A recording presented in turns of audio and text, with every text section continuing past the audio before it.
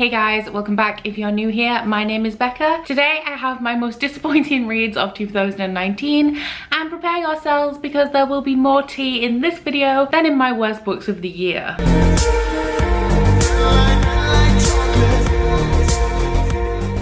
I have 6 books to talk to you guys about today that were more disappointing to me than any of the other books that I read in 2019. Now, I didn't actually read that many books that I didn't like in 2019, which is always a blessing. But the things about the books in today's video is that I actually had high expectations of these, whether that was because they were incredibly hyped and everybody else loves them, or because they just did not deliver on what I expected from them. Now, I didn't even give all of these books low ratings. A couple of them I rated quite highly. I just expected more from them. I have also somewhat ranked the books today, so we will be going in order of the least disappointing to me to the most disappointing to me. And hold on to your wig, guys, because some of these are pretty hyped books. Seeing as this video needs no further introduction, I'm just going to hop into my list, starting with The Kingdom by Jess Rothenberg. So this was a 2019 young adult sci-fi debut, and this story takes place in a futuristic Disneyland. It isn't called Disneyland, obviously, but it is pretty much the same thing. And in this book, our main character is a part human, part robot equivalent to a Disney princess. In this book, they are called fantasists, and our main character is one out of a handful of cyborg girls who have been specifically manufactured to be entertainers at this fictional theme park. Now, this story dealt with a few things I didn't expect it to. I mean, it could be kind of implied based on the synopsis, but there are hints at things like sexual assault in here. I believe that I gave this book 3 stars. I did somewhat enjoy it. My main issue with it is that I felt like some of the things that I expected from this book based on the synopsis were just not present. Now, one of the things that I was looking forward to the most when going into this book was the futuristic Disneyland style theme park setting. Even in the synopsis, it tells you about all of these great things that you can do at this theme park, like guests can ride on simulated dragons and things like that. There is even a whole department of this theme park that is dedicated to bringing animals back from extinction in the same manner that these fantasists are created. So we have cyborg animals in here. However, this book did very much center on our main character Anna, and even though she was in the park every single day of her life, wandering around, entertaining guests and hosting tea parties and things like that, I don't feel like we spent a lot of time in the park, and I just really wanted this setting to be more explored. The way that this book was written reminded me kind of like the Lunar Chronicles. It is quite a simplistic writing style, and it very much focuses on the plot of what is going on here. It is told in 2 timelines as well. We do have some mixed media, because right at the beginning of this story we find out that Anna is currently on trial for murder. So of the 2 timelines, one of them is Anna's day-to-day life from her perspective as she is working as a fantasist in the park, and that is interspersed with multimedia accounts of the court proceedings. I think my main source of disappointment with this book was just that I expected more from it. We had an awesome premise here, and I just don't think that it was executed very well. Next up, we have Once and Future by Amy Rose Capetta and Corey McCarthy. This book was just generally not memorable, so my details on the plot are going to be a little bit hazy, but this is a science fiction Arthurian legend retelling. Now, I really love Arthurian legend because I find it really interesting how it is rooted in history, and while it is highly unlikely, it could be somewhat true. So essentially anything that is marketed as an Arthurian legend immediately has my attention, and this book had an awesome marketing campaign behind it, which meant that it was everywhere at the time of its release. So this book takes place in space, and in this story, Arthur is continually reincarnated throughout time so that he can fulfill the purpose that the first Arthur failed to complete. Now, in this particular iteration, Arthur has been reincarnated as a girl. Now, Merlin is also present in this story, but Merlin is not reincarnated. Every time one of the Arthurs dies, Merlin goes into a deep sleep and is reawakened every time the new Arthur is set to begin their quest. However, Merlin is aging backwards, and every time he wakes up, he is a little bit younger. One of the good things about this book is that it has a whole ton of diversity. Most of the characters in this story are LGBT in some way. The ones that I remember off the top of my head is that there is a female-female relationship in here, and a lot of the characters are non-binary. The reason that I was disappointed in this story is that it is a very fast-paced, plot-driven book, but it feels like it should be character-driven. While I was reading this, I really felt like I should care about the characters, but I didn't care about them at all. As I said, this this book is extremely fast paced, so we have a ton of action-packed plot events. I generally don't like action scenes to begin with unless they are done by an author who is particularly good at writing them. A lot of the events in this book I did find very hard to follow, and I thought that that wasn't helped by the fact that there was very little character or plot development in between the events. I felt like this could have been a story that I really enjoyed if there was more plot and character development, because I pretty much felt like there was not a lot of motivation for any of the characters to do anything, especially as our main character spends most of this book fighting her destiny as a reincarnation of Arthur. Now, I did give this book 3 stars, but I think I am going to go back and reduce it to 2. One of my other pet peeves about this book is that it reads a lot younger than I expected to, and that is not necessarily a bad thing. It could just mean that older YA is not the audience for this, but I did feel in the characterization that it was very obvious that this book was being written by people who are much older than the characters in this story, as a lot of it was really cheesy and really cringy, and not even a little bit in a good way. And I also thought that there were a lot of sexual references in here, which, given the tone and it being super obvious that this was written by older people, it just did not hit right at all. That being said, there is a chance that I am going to pick up the sequel to this, because I think that the plot was solid, even though the execution to me was just really not there. And as well as that, this is also just a duology, so I do only have 1 book to read to finish this story. Next up, we have The Umbrella Academy Apocalypse Suite by Gerard Way and Gabriel Barr. This is the first volume of the graphic novel series that the Netflix show Umbrella Academy was based on. Now, I haven't consciously made a list of my best TV shows of 2019, but I think that Umbrella Academy is definitely my favorite. So I had seen this around before, and as I'm sure a lot of you can relate, if a book is written by a celebrity, then 9 times out of 10 it isn't actually all that great. So I had seen this around and never wanted to read it, but I loved the TV show so much I decided to pick this up. So one of the things that I really loved about the TV show was the characters. The entire cast of characters in Umbrella Academy are morally grey, and I absolutely loved that about it. As well as that, the TV show is extremely character driven. There is a very strong plot there as well, but the plot very much hinges on you knowing and caring about the characters. Now, because that is such an integral part of the plot in the TV show, I expected the graphic novel to be at least somewhat similar.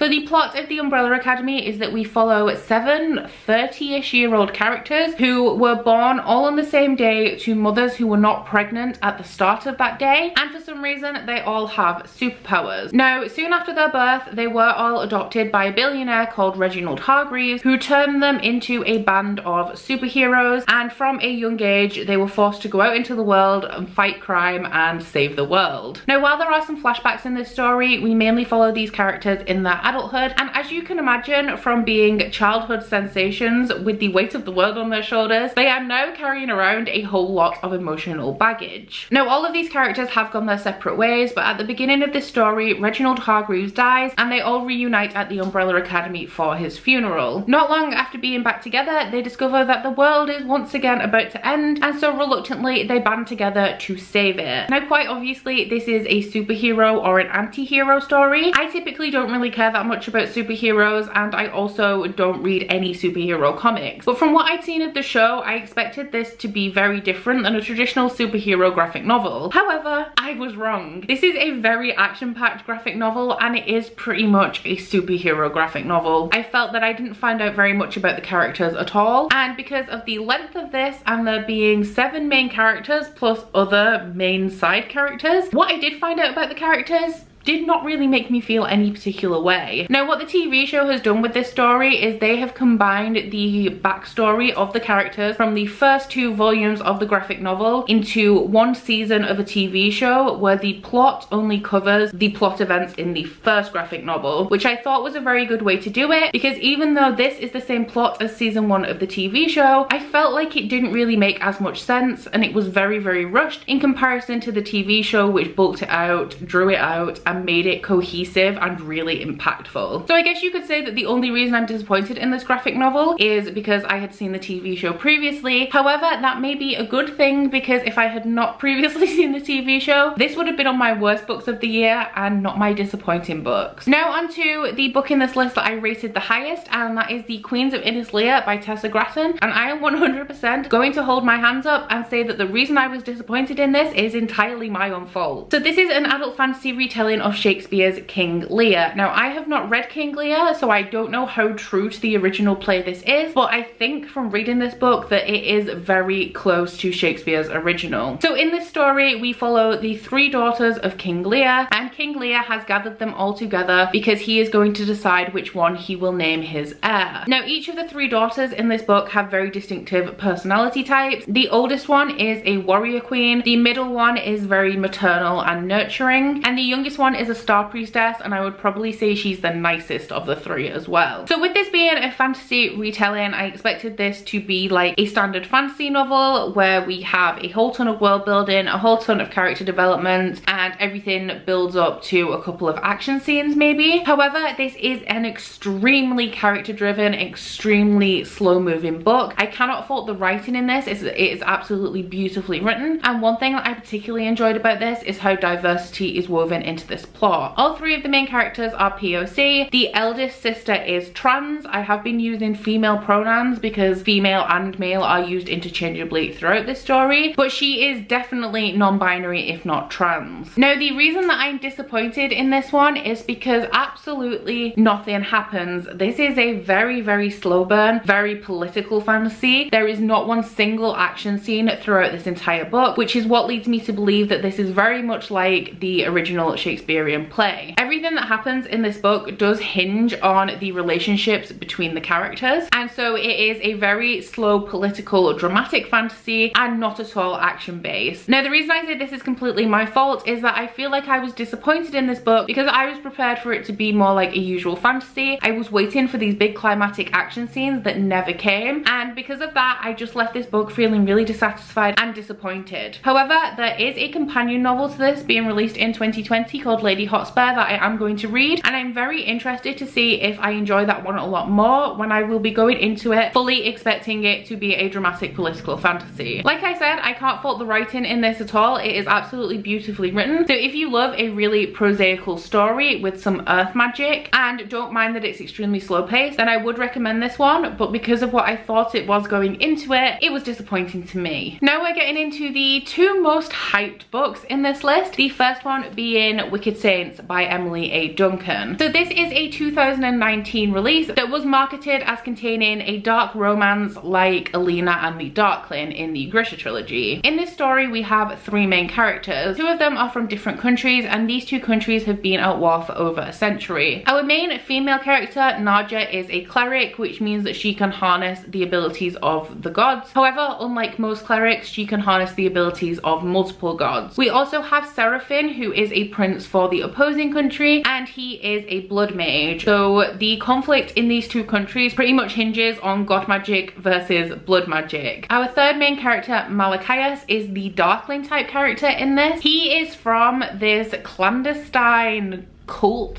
type thing in the Blood Mage Kingdom, where, if my memory serves me correctly, they essentially breed these monstrous like creatures for warfare and espionage, and Malachias is one of those. So I went into this fully expecting it to be a little bit like the Grisha. Emily A. Duncan is unapologetically a big fan of the Grisha series, and I know that it had been compared, so I was expecting that. Now, what I didn't expect from this is for it not to feel like the Grisha, but to feel like every other young adult fantasy series that I love. There is one particular scene in this book that felt almost identical to me to Queen's Trial in Red Queen and the assassin competition in Throne of Glass. As I said, the romance in this was pegged to be a Alina Darkling relationship, but instead of feeling that, what I did see was a lot of similarities in the relationship between Nadja and Seraphim and Selena and Dorian in Throne of Glass. So I was kind of a little bit disappointed in those aspects because the main selling point of this series is that it is very morally grey. So considering that isn't a premise of a lot of young adult series that have been released in the past, I expected this to feel different, and it just felt kind of the same. As well as that, I felt like I lacked a lot of concentration when reading this. I thought it was just me, but I was actually reading other things alongside it, and I was understanding everything that was going on in there fine. I just really could not follow this book at all. And my last gripe with this one is that towards the end, there are huge reveals, plot plot twists and betrayals, but I felt like I didn't understand any of the characters' motives because there was no development in the chapters that were in between the big plot twists and betrayals, which is really annoying because I really loved those moments of like utter shock to find out that characters had betrayed each other. But I think the reason that I felt shock is not because it was this huge well done plot twist,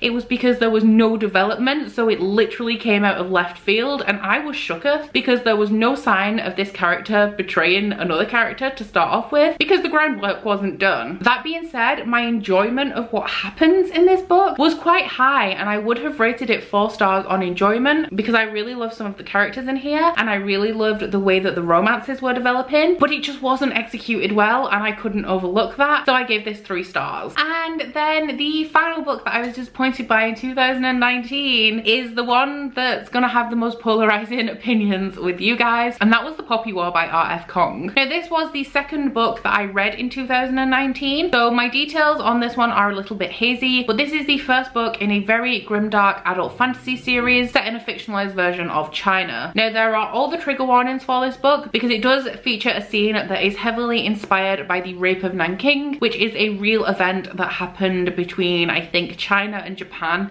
in history. So I love grimdark fantasy. I cannot get enough grimdark fantasy, especially if we have some very compelling characters in there. I was also very excited for this book because it does have a military academy in it, and I love any sort of like school or academy settings. Another reason I was really excited for this is because everybody in 2018 was saying that this was the best adult fantasy, not even debut adult fantasy, this was the best adult fantasy release of 2018, and I don't get it. I just don't. So I want to start off by saying that I don't necessarily think that this book is bad, and I don't have an issue with anybody who loves this book. There were a lot of things that were enjoyable about this book. There were a lot of things that I liked, and I can definitely understand why people really enjoy this book. The thing that I didn't understand is that how people thought it was the best adult fantasy released in the entirety of 2018. That's the bit that I just don't understand. So in this story we follow Rin, and Rin has adoptive foster type parents, and she lives in a very poor province of her country. Her parents are trying to get rid of her, so they arrange a marriage for her to this old wealthy guy who will help further their business. Rin is 100% absolutely against this, and so she starts studying really hard to pass these exams which will guarantee her entry into one of the many prestigious academies across the country. However, as she and her family are poor, she won't be able to afford to pay for it, so she does end up going to the only one that is free, which is the military academy. Now the first like third of this book does take place in that military academy, where Rin faces a lot of prejudice because of her upbringing and background. However, the bulk of this story starts when the country that Rin is from and an opposing company starts a war, and the students at the military academy very quickly learn that going to war and fighting in a real war is very different to training for war. So the plot of this, it seems pretty good. The plot of it was pretty good, I would say, but there were inconsistencies in this that I didn't like. As an example, if we head right back to the beginning where I said that her parents are arranged this marriage for her foster parents are not portrayed as nice people. They physically abuse Rin and are extremely unreasonable and nasty. So they arrange this marriage that is going to benefit them because they don't care about Rin at all. However, when Rin asks them if they can give her a year to learn to go to an academy, will they let her get out of the marriage? And they say yes, and that to me just immediately conflicted with the characters that they have been made out to be. I felt like some parts of this were rushed. I was really enjoying the military academy setting, and then it's like a hard switch to the rest of the book. I didn't think this was especially well written. It was okay, but not to the level that I expect from such a complex world. And speaking of the world, there was absolutely no world building. Aside from the actual military academy, which I believe is built into the mountains,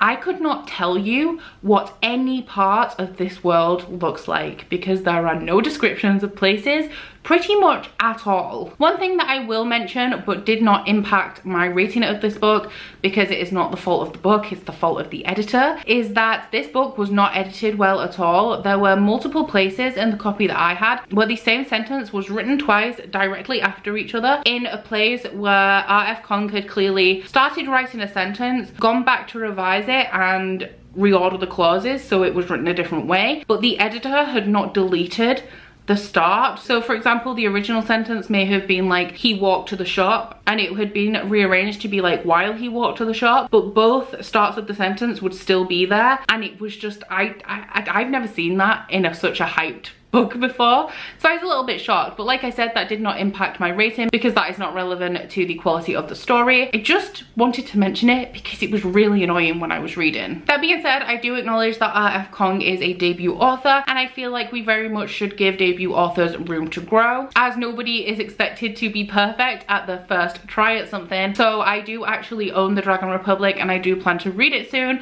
and see if any of the issues I had with the storytelling and world building in the Poppy War are resolved or improved upon in the Dragon Republic. So there you have it. Those were my 6 most disappointing reads of 2019. Please let me know what your most disappointing read of 2019 was, and please also stay tuned because this video is going to be followed by my most surprising, worst and best reads of 2019. But that's about it from me today, so please don't forget to like this video if you liked it and subscribe if you want to. If you head to my description box, you'll find links to my Goodreads, Instagram and Twitter if you'd like to follow me on any of those, as well as a link to my Bookish body butter and candle website, the Instagram for that, and a 10% off discount code.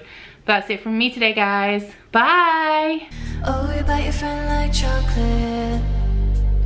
You say you will go where nobody knows, with guns hidden under our petticoats. We're never gonna quit it, no, we're never gonna quit it, no.